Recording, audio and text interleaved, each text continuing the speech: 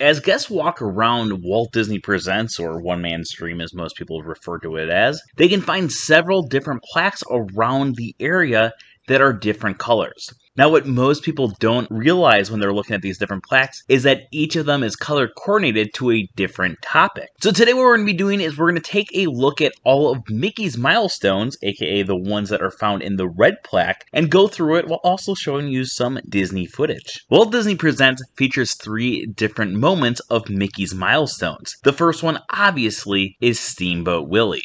Here in 1928, we read, "A new Hollywood star is born. On a train ride from New York to Los Angeles, Walt dreamed up a new character to star in his next cartoon, a mouse named Mortimer.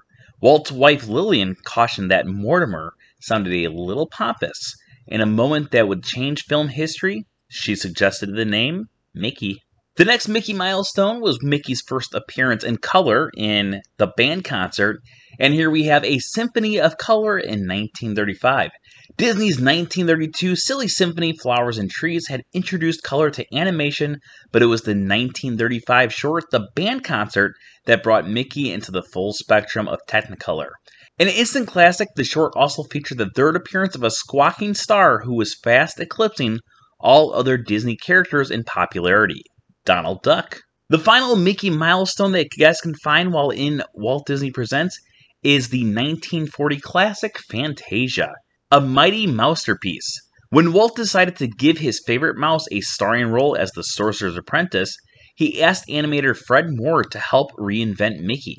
Moore created a rounder, fuller, and cuter character, adding eyeballs with pupils that allowed for more expressive range.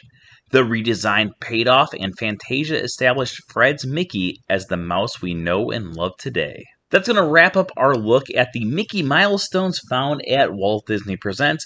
We are going to be going back to Walt Disney Presents in the future to take a look at a different set of plaques.